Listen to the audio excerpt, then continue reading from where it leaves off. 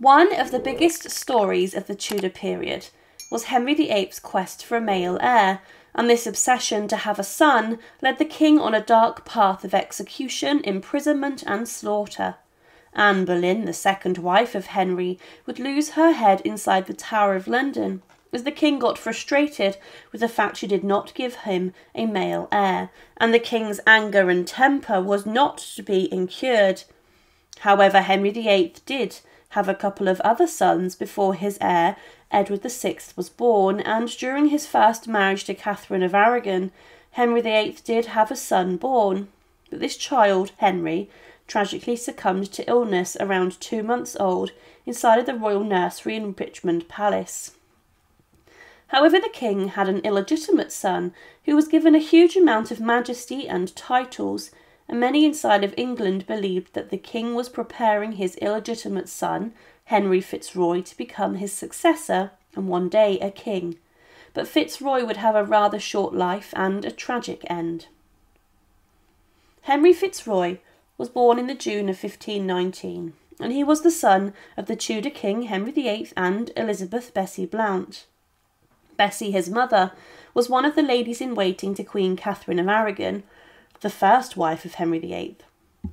The king had an affair with Bessie during his first marriage, and this was a rather accepted thing, and Henry would throughout his reign hunt for mistresses and later future wives in the close circles of his own wives. But Henry Fitzroy was named after his father, and was given the name Fitzroy, meaning son of the king, which had in the past been used for illegitimate children.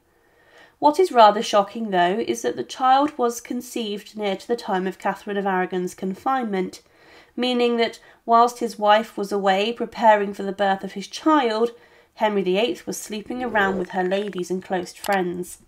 But Bessie Blount was considered a beautiful woman and also a skilled dancer, and she was regularly involved in the king's circle at court.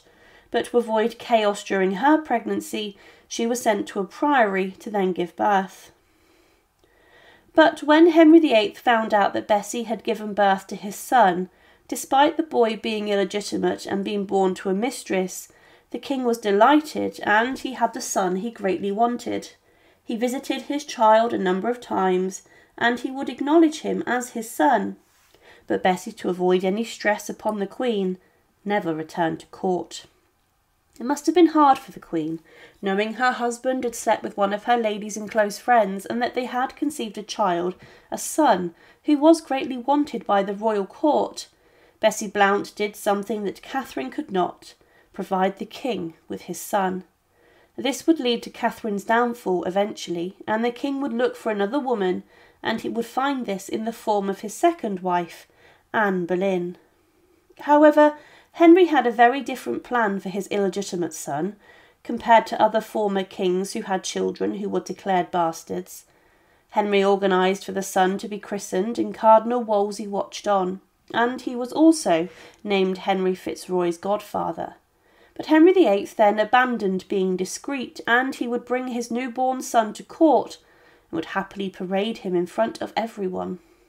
But he was proud of this child, and Fitzroy was given a brilliant upbringing and was raised alongside his half-siblings and other royal children. He was part of the royal nursery and also attended court a number of times. Henry VIII continued to visit him, and Fitzroy did have his own household, and at the age of 6 he was made a Knight of the Garter by his family, and he was also given the title the Duke of Richmond and Somerset, and he was also declared the Earl of Nottingham.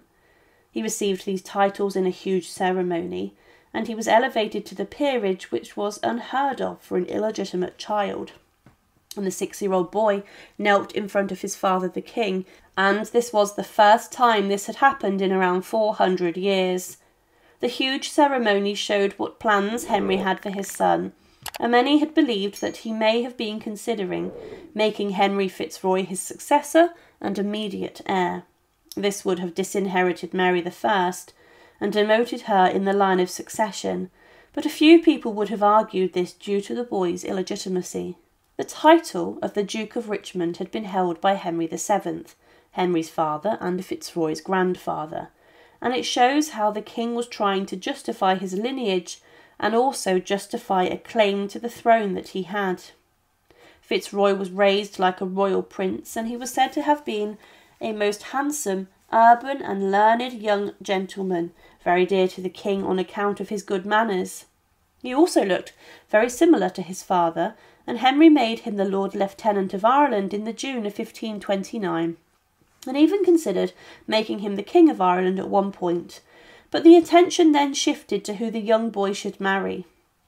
Henry VIII believed he should legitimise Fitzroy with marriage and then strengthen his claims to the throne, and it was believed he could have married his half-sister, the future Mary I, or Princess Mary, as she was known, but this was then stopped by Henry's second wife, Anne Boleyn. Henry even appealed to the Pope to see if he could marry two of his children together, and this was even agreed. But at the age of 14, Fitzroy married Mary Howard, the daughter of the 3rd Duke of Norfolk, Thomas Howard, the uncle of Anne Boleyn. This was a way of legitimising the Boleyns and Howards also, but their marriage was never consummated. At this point, Fitzroy, in anyone's eyes, was clearly being prepared for kingship. He was given titles, a wife of high status, and was being given titles in the military. However, Fitzroy was even present when he saw Henry VIII's second wife, Anne Boleyn, being executed inside of the walls of the Tower of London. As Anne stood on the scaffold and made a speech, Fitzroy looked on before the swordsman took the head off of his stepmother in one swift blow. But he was a boy who was not the most well, and he would die early. If this didn't happen, it was very probable that he would have been named King Henry IX. Fitzroy had been sick for some time before he died, and it's believed that he became ill with consumption, which today is called tuberculosis, and is of course very deadly and dangerous. In the Tudor period, this condition and disease killed many, and in his final months his public appearances were few and far between. But during these he did not seem too ill. On the 22nd of July 1536, inside of St James's Palace, Henry Fitzroy died, and he had been attended on by the royal doctors, who knew he was going to die. Some historians believed that there was more to his death than Fitzroy catching a deadly disease.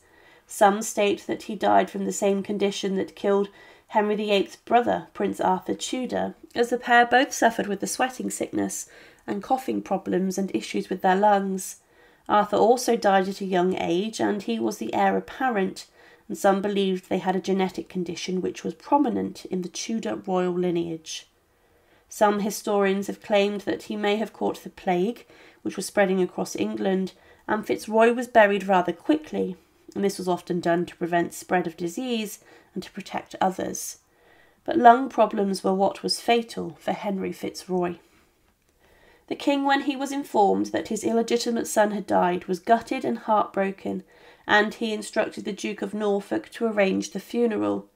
Norfolk had him buried in an ornate tomb inside of Framlingham Church, and he is still laid to rest here today, and is next to his wife, who was buried there when she died later on.